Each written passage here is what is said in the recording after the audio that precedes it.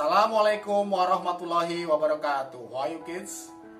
Okay, Alhamdulillah. Welcome back in science class. Today we are going to learn about mains electricity. Okay, on the previous lesson we had learned about simple circuit, circuit with more components, circuit with buzzer, circuit with motor. And it is safe when we use cells on component with voltage between 1.5 volt and 3 volt. As you know, we use 1 or 2 batteries, right? And do you know, at home we have mains electricity which uses a much higher voltage. Do you know the voltage? Yes, the voltage is 230 volt. It is very high and it is very dangerous. We can get an electric shock and die if a large electrical current flows through our bodies.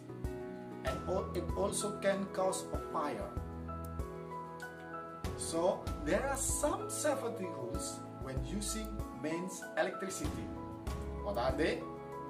First, do not touch electrical wire, device or electric socket with wet hands. Right? Second, never push anything, especially your finger or metal object, into a wall socket. Next, do not use electrical devices which are damaged or have exposed wire. It is very dangerous. We can get electric shock.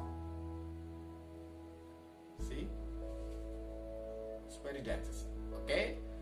Next, don't plug too many electrical devices into electrical socket.